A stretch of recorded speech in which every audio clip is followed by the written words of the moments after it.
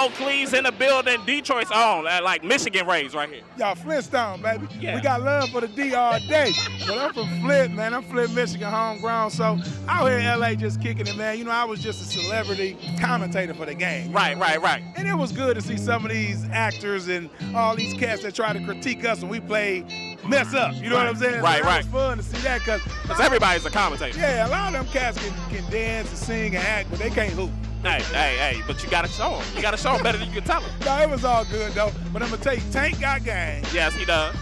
Chris Brown got game. Did you see what he did to Gilbert though at the end? Yeah, that reminded me of the hood growing up in Flint on the playground. Don't nobody care who you are. B-ball back school shooting today. Yeah, Chris Brown like Gilbert. Who? I'm gonna see what's up with this NBA stuff. So he went right at it, nice little floater. But dog, this was what's up. You feel me? Just to be a part of a BET, put on a great event, SPRITE.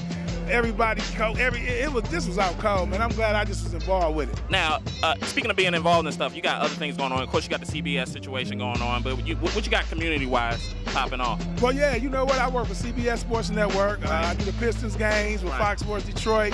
I got 2 radio shows, Sirius XM. You know, I'm doing my thing. But the community stuff, man, I would do a lot of work with the Boys and Girls Club, Big Brothers, Big Sisters, Burston Fieldhouse in Flint, Michigan, other community events, man. I'm just involved, man, because I understand, man. I come from the inner city, you know what I mean? It was people that helped me and brought me along, so I'm just giving back.